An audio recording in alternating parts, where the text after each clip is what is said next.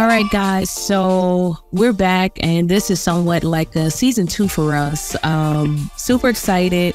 We have amazing guests. Malik is with us, but he's a little frustrated, but we're not going to tell you guys why. Maybe I'll tell you later, just depending on how I feel. But thank you guys for tuning in again. It's the TRANSworld podcast. Is super excited to introduce you to our TRANSworld Pageant Court. We had a pageant this past weekend, and we have some amazing individuals representing the brand who will also be on season 2 of TRANSworld Atlanta. So we're super excited to share that experience with you guys. Before we get started, I am Raquel, your boss lady, and Malik, the handsome, amazing co-host who produces this show with me. We're going to let Malik give you some highlights. Introduce you to our TRANSworld Pageant Court.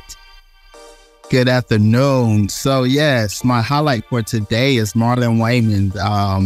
If y'all haven't heard, Marlon Wayman's child has came out as transgender. And the great thing about that is that he is absolutely loving on his child and supporting his child. Of course, we know sometimes that's not always the case when we're dealing with parents, and especially with young teenagers or our kids that just want to live in their truth. So shout out to Marlon Wayne for loving on his now transgender child.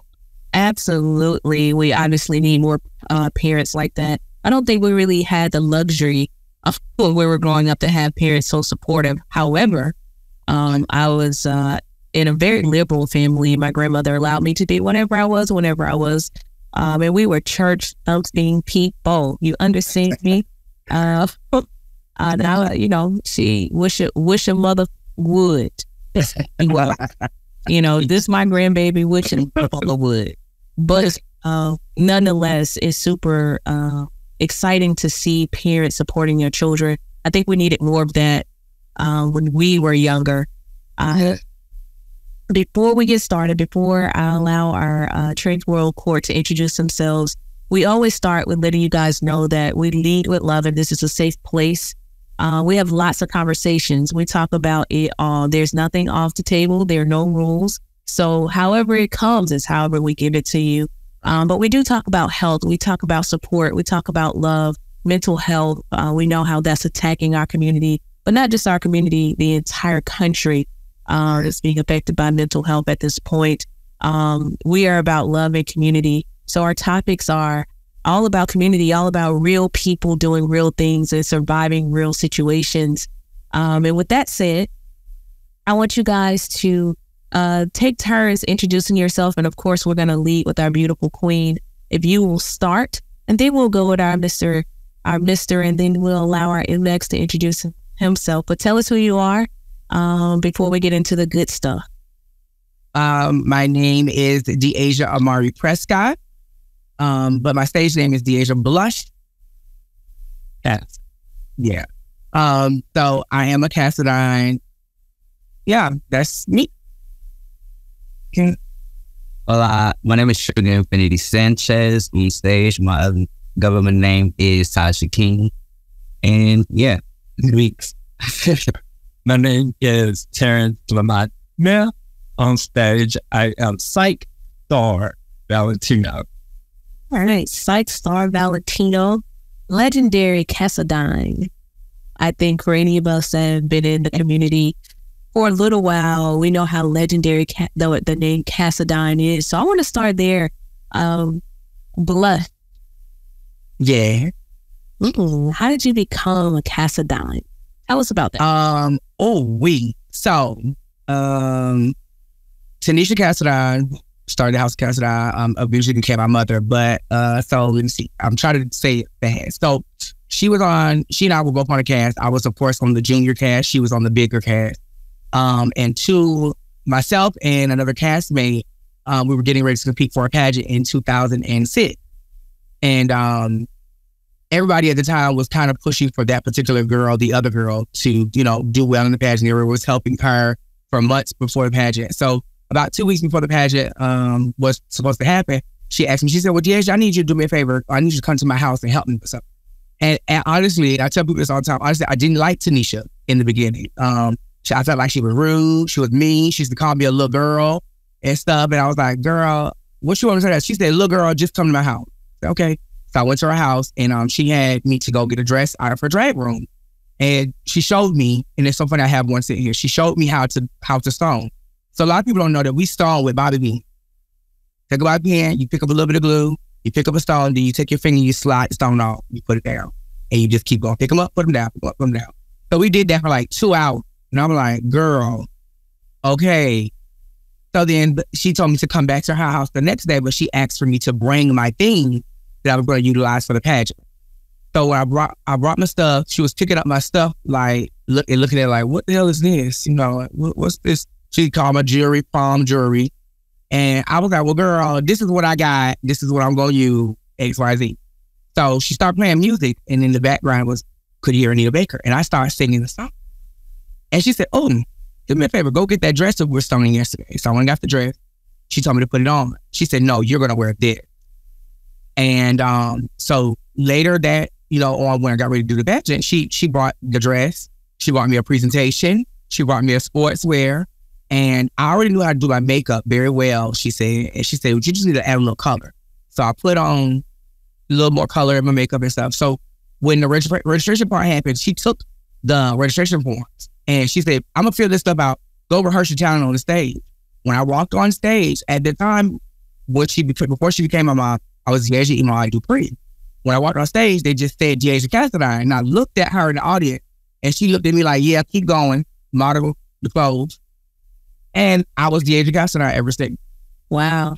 Well, that's an honor, right? Yes. We never had a conversation about it after that.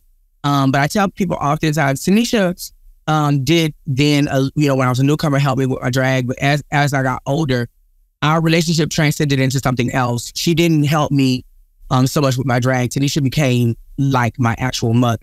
Me and my mom, me and my biological mother, right now, we have a really great relationship. But when I was younger, we didn't so much. And a lot of times, I think more so because she just couldn't teach me what I need to know as far as becoming a trans woman and the type of woman that I would want to be. So Tanisha helped me with that.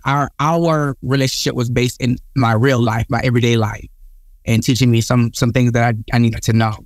Gotcha. Did you have any pushback from any Cassadines that were already, of course, Cassadines? I did. I really, really did. I will say, honestly, I was ghetto. Can be at times. I was really, really loud. I'm from Savannah, Georgia, and it was really hard to be who and what I was, so early. I left home at like 13, 14 years old. I moved to Atlanta at 17. So when Tanisha met me at like maybe 18 or 19 of it, then I was like a hothead, and they were like, girl, we classy over here, and da-da-da-da. And some of her Memphis children, which was, where she started the House of Cassadine, they were like, girl. But I actually won a lot of them over because I am very unapologetically who I am. They appreciated that. Oh, girl, you don't gotta like me. That's fine. Girl, keep it cute. As long as you stay over there. And, we eventually that kind of like, because like one of her kids, Trent Simmons, who's a really phenomenal makeup artist, he and I are very, very close because I'm me. He always tells me, just be the best version of yourself that you can be. Yeah, I believe that too. I think when we're the best version of who we are, we get the best results anyway. I don't think you can really fully operate without being authentic and be successful. I said this in one of our personal conversations earlier. In order to be successful, you have to survive. You have to survive something to get to success. So I agree with that wholeheartedly. Psych, tell me how you got into the pageant world. Which side? What a lot of people don't know is I actually started as a female at the age of 16. Okay. The reason I stopped that because it led me down a path that wasn't good, and I ended up in prison twice. So the second time I got out, I still loved to entertain, but I didn't know drag was still for me, but I chose to be a male entertainer. And still to this day, I still get boxed out because I'm not fully masculine enough. But I don't want to put on the female stuff, but I just want to be me, being broadcast what I have. And this platform that actually gave me that to do. So go ahead, Malik. So if I may ask, how long did you serve in prison? Excuse me? How long did you serve in prison? Which time? Both. Yeah, both. Well, the first time I did a year. I was out for 3 months, and I turned around and did 2 years. Those were in 2 different states. Okay.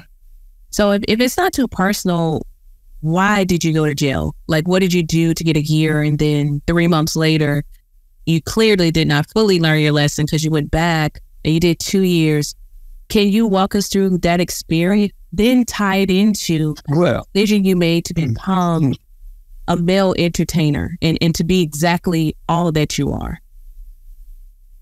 Well, like I said, when I was doing drag, it was more challenging because you get more opportunities at a young age, fast money, men that are desirable men that you wouldn't choose. So the first time I went to prison was for assault with a deadly weapon, for defending myself over, I guess, should you call today a client at a club. And before that, I was already on probation in Ohio, which gave me my second term. When I was arrested in Kentucky for the first charge, which was assault with a deadly weapon. The deadly weapon was actually a liquor bottle where I was actually getting my ass whooped. And I jumped behind the bar and I did what I knew to do. Defend myself. I grabbed the liquor bottle and I beat that bitch down. He goes, sorry to say it like that, but I'm skinny. I'm tall, but I'm fried. I'm not as big for my height. So I did what I had to do. And on that time, I was actually in a mental health prison. And then when I got out, they released me, and I had broken probation in Ohio during that time for being in that situation. So that revoked me and put me back in prison for the second time. And that was for robbery. Like I said, childhood wasn't threat. So you really my cyber Rico. This is the thing. I think we all have a past. Well, I think if we judge people by their past, we could miss out on something so special and so unique. I think everybody has room to change and get better and rewrite their own stories. As a writer, I believe that firmly, right? I'm always writing fucking stories. Like, I'm rewriting stories. So I believe that you can always turn a page and write another story for yourself. So kudos to you for figuring out your lane and staying in it. Right. And God to put you through sometimes. Oh, yeah. That was, he's still doing it. Look at this. I know. Ooh. We're not leaving you out. We're saving you for last. But tell us, like, I know that you have another crown right now, if I'm not mistaken. You're holding another crown right now as well. For me? Trick. Yes. So tell us about your journey in pageantry. Actually, today makes 6 years that I've been doing this. When I had moved to Iowa, and one of my friends that I know from high school, who is now my drag grandma, would always see me outside when she come home from the club. Like, you always hear, just come hang out with me. So one night I finally went. The other time she's like, hey, you should come do this. And I'm like, what is? She was like, well, for you it's like karaoke. I'm like, what you mean? She's like, that's the best way I can explain it. So I came, did their open stages a couple nights, Then one of the owners was like, yeah, you need to compete. I was like, oh, okay, whatever that is. I'm like, what is that? They was like, basically what you're doing now, but you gotta have a suit. I'm like, oh, okay. They still never really explained it. And so when I did it, I got first art to Iowa. Mr. Iowa, you were surveyed in my first art. They had a grade at Iowa. Yeah. But that's serious. So then after that, I ended up going to nationals. I was like, whoa, y'all did not explain this, but I had a good time and I enjoyed it. And I just kept doing it because from there, like when I left nationals, I had 4 bookings to go to other states. I was like, wait, you could really travel for real? So I stuck with it. And even with me sticking with it, like other things that was bothering me in real life, other issues I was having, me coming to the club and doing this was making me happy. And I was forgetting about all of that. And it was helping me get through things. So I just stuck with it. So how many titles have you obtained? 8. Y'all 6 years. Give me What? So wait a minute. Cool. We got a pageant boy. Malik has won several. Malik, how many pageants have you won? 12. Ooh, I was trying to spice it. Malik is kind of quiet these days, but he wasn't always so quiet and he wasn't always so humble. I remember when I first met Malik, his personality was so damn big. I was like, let me tell you something. I don't know what y'all do in Atlanta, but bitch, I got a real job, a real house. That shit don't impress me, but you're cool. But he's so quiet. But I had 4 at the same time. You know, I think other Malik normally we used to be loud. I remember when I was little, he was loud, but you could be the quietest person in the room and still make noise. And I think you do that very well now. Yes, his personality has changed a bit, but I think that comes with just getting older too, and experience and learning and understanding your power. I've never had a problem when I walked into a room, and I'm typically the quietest person in the room. And short too. When I met you real short. But yeah. I do want to add though that I had a career. So all of that was for fun, and I just kept winning, so I just kept doing it. But I had an active career in law enforcement, so it was just fun to me. Let me ask you guys. So we know that there are 8 pages of fiction. I'm sorry. We know that there aren't lots of pageants that allow you to run as a trans man, trans woman, or in a MX category. How important is it to be able to run as who you are versus a drag queen or impersonator? How important is that to you? First, they are not. I will say this. One of the things that I like about this particular system is the MX category. There are not a lot of pageants for MX. So I give my son is my gay child, someone I mentor. So when I read the contestant packet, I stopped reading the portion for myself and I read the portion that was for him, because I love the fact that Psych is non-binary, non-gender conforming, but he answers to he, she, them, they, we. But because I followed his career even before he lived in Atlanta, and I saw and I've heard people say things that are so harsh and so rude, excuse me, to him, that I messaged you and said, you need to do this, because I know, like, I watched him get ready for the show and said, oh girl, I want to put on some lashes, and they were like, oh, you can't do that, you're a male lead. I think that's really sad. So I was so excited. Needless to say, I was excited that, he won, and that I also get to reign with him. For myself, a lot of times, because I'm trans, people tell me that my drag isn't valid because I like huge hair. I like a lot of makeup. I like big lashes. I don't feel like just because I'm trans, it means that I necessarily have to be minimal. I think that I'm trans, so that's that. That's the end. But whatever, like, it's just like, to me, like every woman is different. Every cisgender biological woman is different. Every trans woman should be allowed to be different. And my offstage persona, like me every day, I wear no makeup at all, and I wear my real hair pulled back in the ponytail. But I know I can get through. I'm passable. I slide on through. But when I get in drag or when I hit a stage, in my mind, I'm going for what a fantasy would be.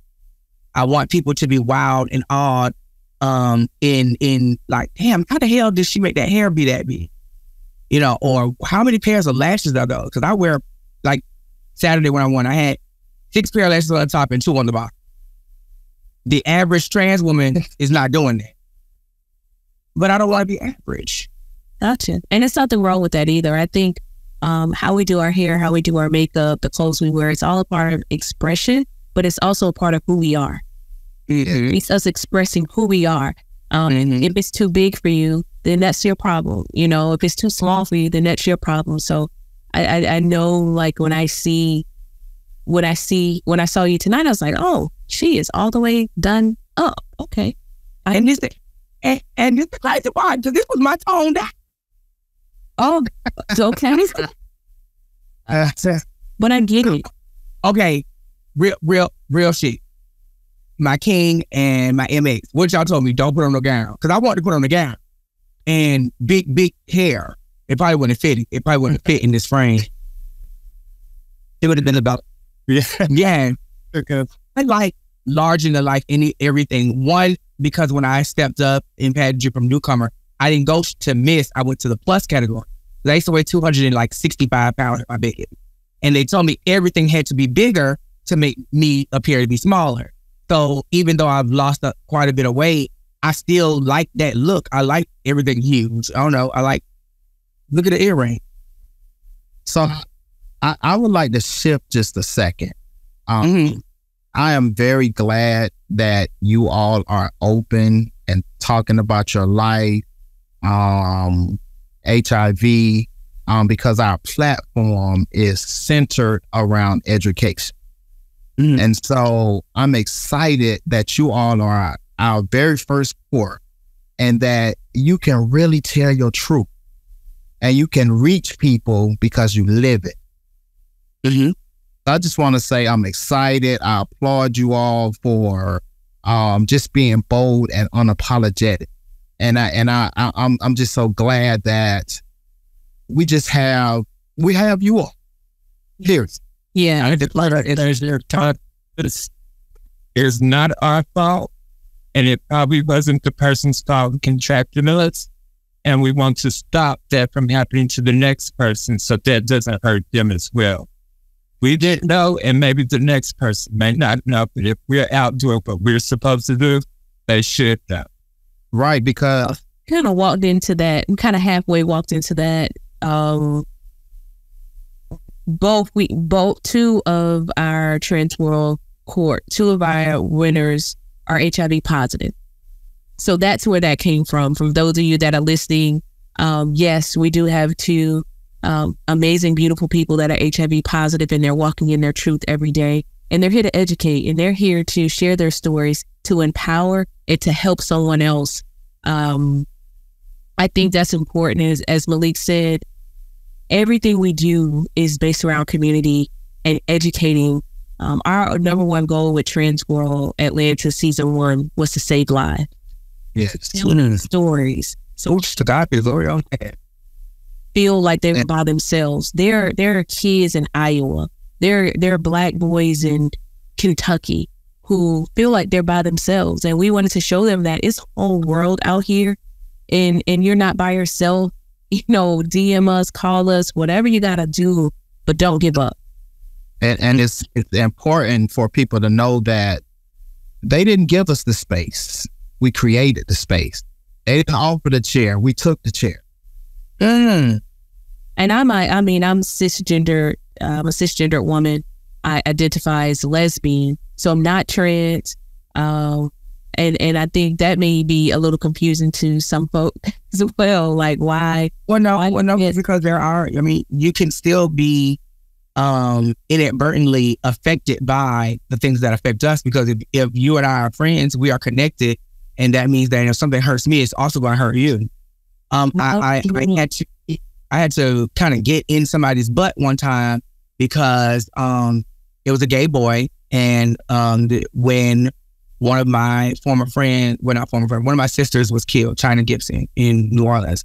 He said, oh, well, why we got to do all this marching and all of this stuff to raise money for her? What it got to do with me? I said, well, that trans lady has gay sons. And those gay sons, some of those gay sons are your friends. So those people, they're hurt. So you should be hurt as well. You know, if something happens to me, Syke's going to be upset. If Syke is upset, I know his mom. His mom is going to be upset that he's upset. So we're all connected. Yeah, you know, we're all connected. A lot of times people don't think so, but we're all connected. And I always tell people, a lot of times in our community, people that look like us, the brown people, when things have a lot to do with gay, LGBTQIA+, they say the straights say they don't have anything to do with them. Well, before I was trans, or before I was anything else, I was black. I came out black.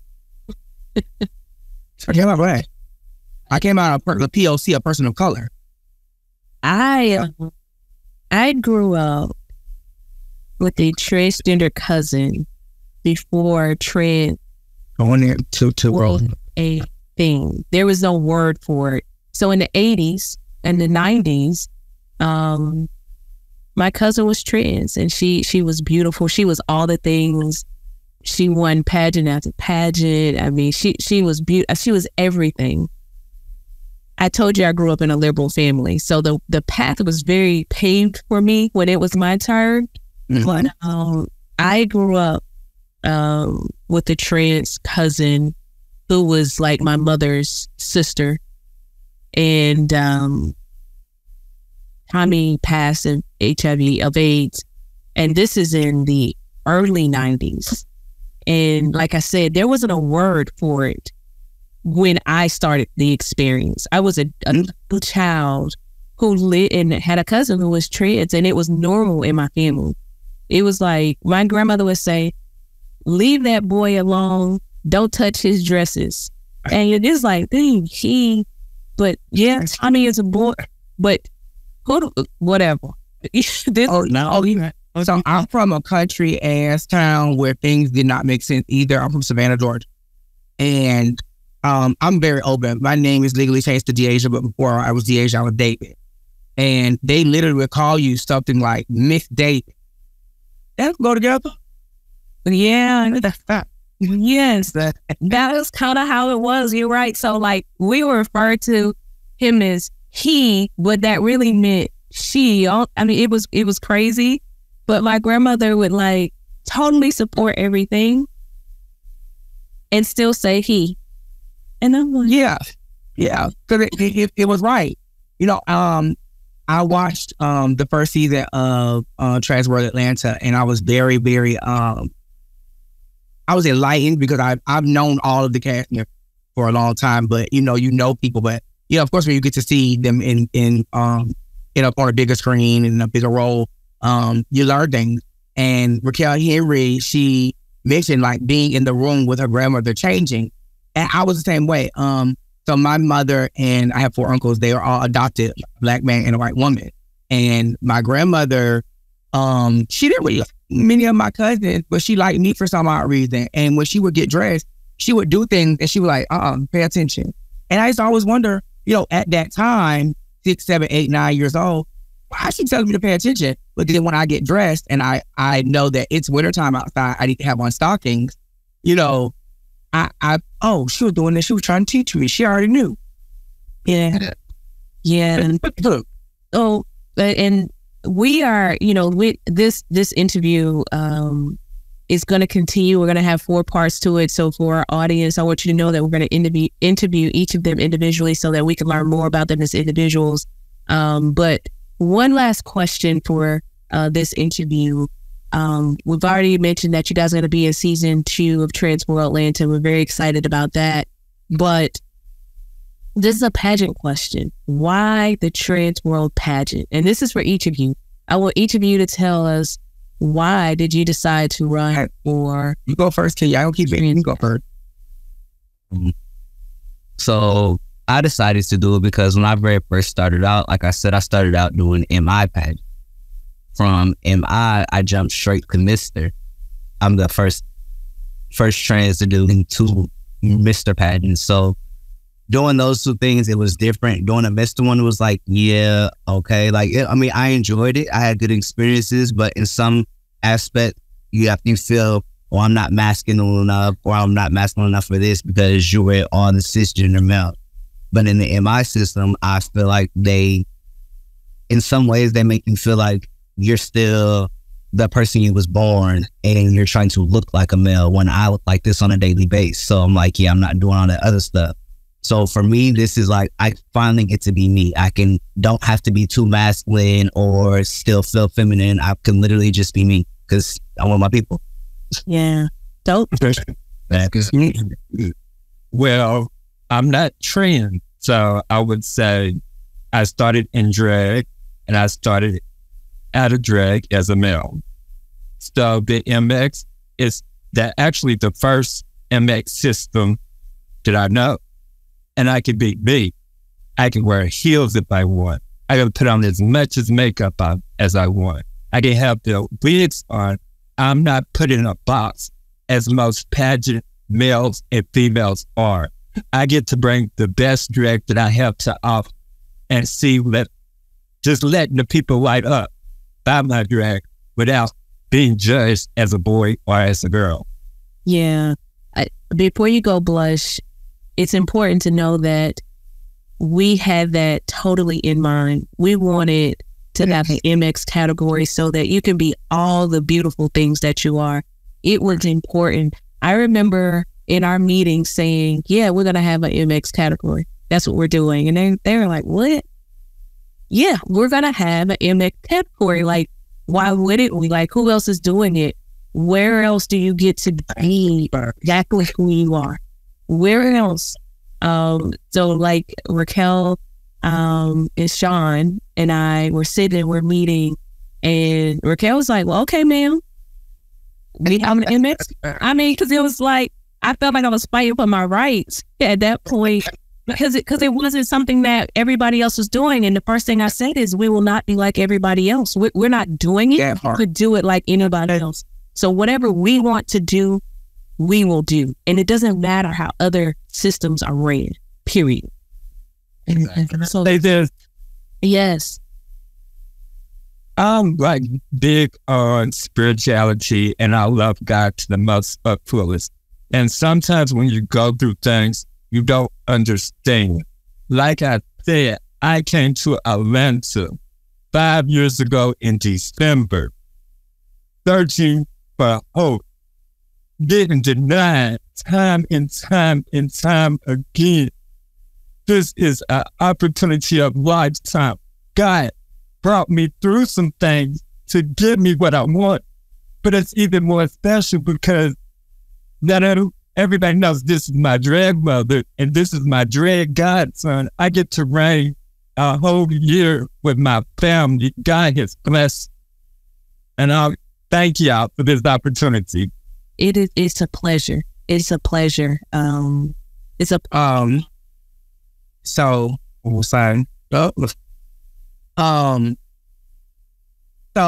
I have been very honest and open and vocal about having a drug addiction issue. I have been off and on addicted to crystal meth for about 5 years. So I was clean for 2.5, and back in March of this year, I had something disappointing me. I competed for a pageant, I lost, very disappointed, and I relapsed. So after I relapsed, TWOP, TRANSwoman of Color Healing Project, Raquel Henry, and Toy Washington, they really, really helped me. And not just financially, they helped me mentally. A lot of people don't know this, but Raquel has always been very close to me, but she's become somewhat of a spiritual advisor for me. And she asked me to find something that made me happy and do it. And drag makes me happy. About 47 days ago, I OD'd. And when I OD'd, when I came to, the first thing I said was, I need to do a pageant. And people were like, what do you mean you need to do a pageant? I need to do a pageant. I needed it. I needed, as you said earlier, sometimes performing and entertaining is an escape from the reality.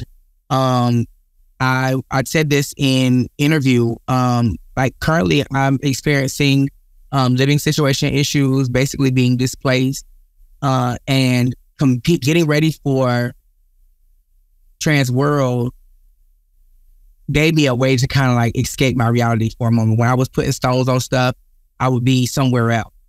I was envisioning myself on stage, and I am now, and have always been the type of person when something tells me no, I realize that anything that's good for you, you're gonna have to work for. So if there's a hurdle in the way, you have to jump over it to get to whatever the prize is. Like getting ready for the pageant, I had 2 designers to back out on me for stuff. And literally my presentation that I ended up winning that category, I got my presentation made at 4:00 in the morning. Wow. I was getting dressed to leave to come to registration, left my house at 12. Well, at 11:45, my dresser called and said that he couldn't make it. He wasn't going to be able to make it. He got called into work and he was ready to start. Okay, well, I'm already dressed. I'm going to registration. So I got in the car, got on the highway. I text Raquel, there was an accident on the highway. I sat on the highway from 11:45, 12 o'clock until like 12:30. And it was just like everything just kept, but there was a small little voice in my head that kept, keep going. And I think that my mind served me correctly because I didn't do the pageant necessarily just to win. I needed to win so that I could have the platform.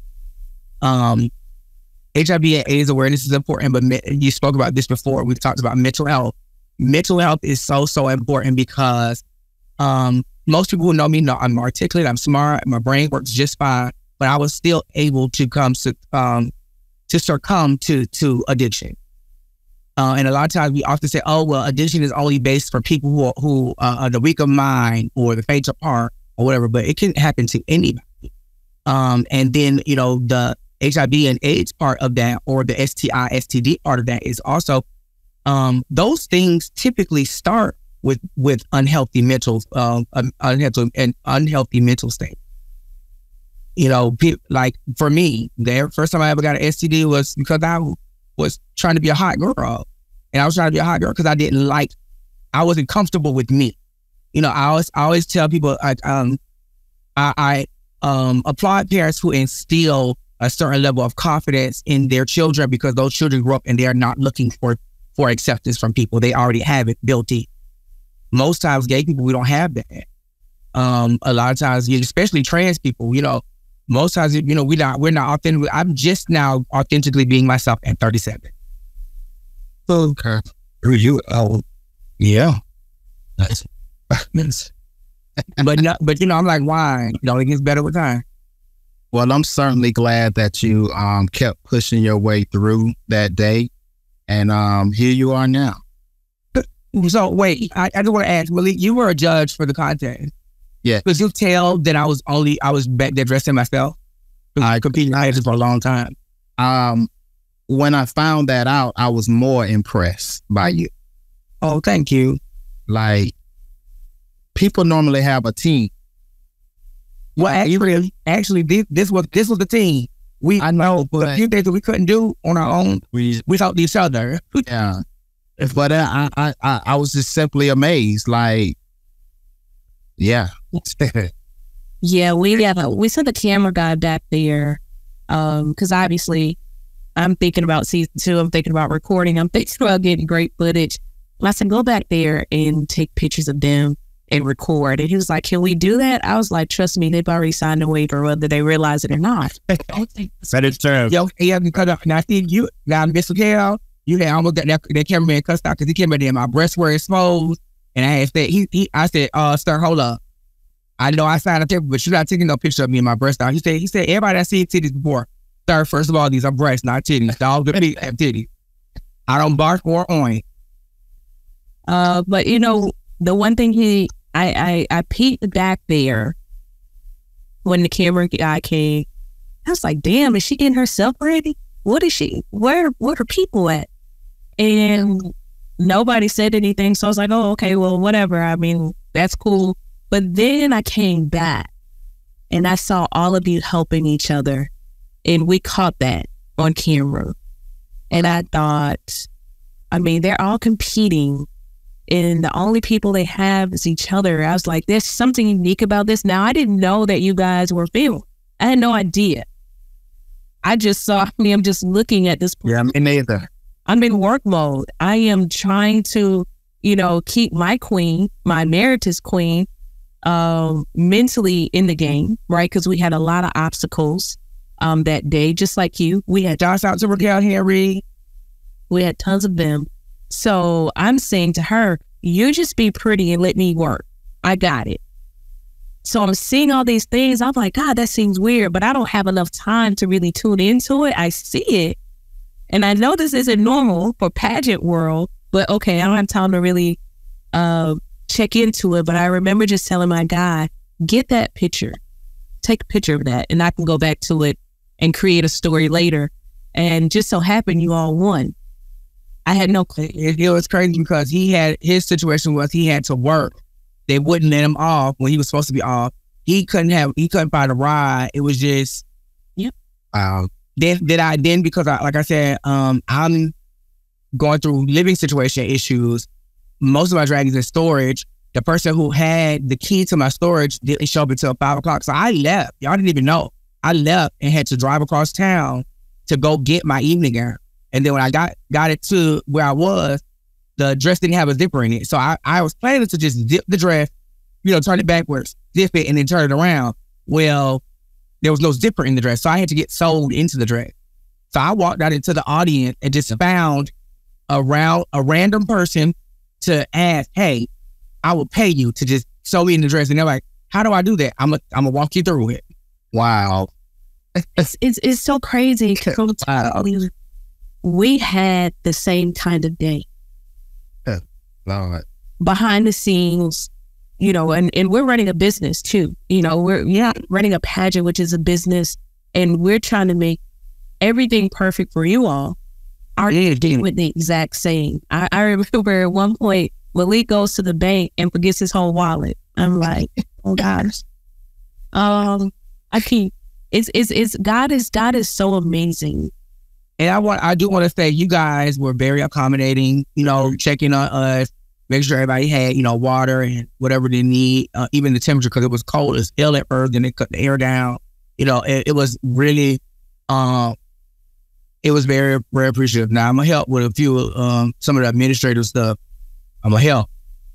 I promise I'm gonna help. But I'm glad to help too, because yours this way, I'm glad it worked out the way I needed to work out. The business way, we can use a little more structure. There we go. More structure. And I always tell people that, like with me, because I was a hothead, because I have what people would consider a bleak past. A lot of times they miss out on the skills that I have. I have a set of administrative skills that are unmatched. My track record shows that. The last 2 contests that I gave up, I had more contestants than when I won. When I gave up Black Continental, and I was a pandemic queen. I won a pageant, right before the pandemic. So coming out of the pandemic, it was very hard for a lot of contests to have contestants. I had 10 contestants, and I give up. And then I won a pageant where you have to compete with a person. I'm a former Miss Duo of Distinction, and it's really hard to get people to compete together because you have to do every category together. So it scares people. But we had 3 duos. So it's really good. So like, I'm really excited to work. Team, are you ready to work? But that was important to us, bringing in a court that was ready to help us build. But just like you guys went through all those obstacles throughout your day, we went through the same type of obstacles. So we had every T crossed, every I dotted. We controlled the controllables. A lot of it we couldn't control because people didn't. Oh yeah. It was a nightmare of a day. And like I said, I just remember seeing my queen worrying about disappointing me. And I'm like, I'm not disappointed. And she is that woman. She is definitely that woman. Oh, Florida. My son is playing in a national football tournament. I fly in from Florida. I get there at 4. Thank God I got there, because I think when we see each other, it's like, okay, she's here, we're okay. but it was really like, we're fine. I kept saying to them, we're fine. And for me, I was fighting anxiety because I had to sit still and not be her right hand. Yep. So it was hell for me. Yeah. Oh, yeah, because I watched, I'm a big person on body language, and I watched TRANSworld Atlanta. I watched it twice because I watched it by myself, and then I told my mom, my biological mother, about it, and she wanted to watch because my mother is a lesbian, but she's not versed on a lot of things that have to do with trans people. And so I told her, I said, watch this so you can understand me even better. And she even noticed the way that you are with your wife, you know, that it's a certain type of way you can tell when a man really, really loves who he's with because of the way So when I was saying right hand, I was meaning to producer Raquel. As far as men, but that's more. Oh yeah, the best man for me. But of course, yes, that's natural. Yeah, like I can even see you be on the judge's panel. Like, I want to make sure she all right. But you know, the night turned out how it was supposed to turn. Yeah, it was just a try. It was a trial, but this is the trial. Yeah. You know, got what we needed. You know, it's one of those things where we looked at each other and we laughed at the end of the night, and I said, "I got everything we needed." What's the God glory on that? And we didn't care that we wasn't worried about one person coming because it was about making sure you all were okay. Mm-hmm. Yep. Well, yeah, I was brilliant. And I hate to cut this thing. We gotta go. We go far over time for this particular show, and we don't cut anything out of the show. So, I got that confetti. Oh yes, period. Now I'm glad we got to go because my head is hit. Thank you so much for hanging out with us. Couldn't be more happy. It was always a good time. We call this a cookout because when Black folk get together at a cookout, we talk, we laugh, we cry, we get a little bit of all. I did cook, so my quarters get ready to eat. You know, cool deal. But thank you guys so much for joining us for It's a TRANSworld podcast. Again, we're here to educate those about the trans experience as well as the non-binary experience. We explore everything on this show, and we're so excited. I'm your host, Raquel. My handsome host, co-host Malik. We are here to stay, and we're so thankful for the experience until our TRANSworld Court. We thank you. We appreciate you. We're super excited to work with you. And we want you guys to remember that love is love. Thank you guys so much for hanging out with us. Until next time. Thank you.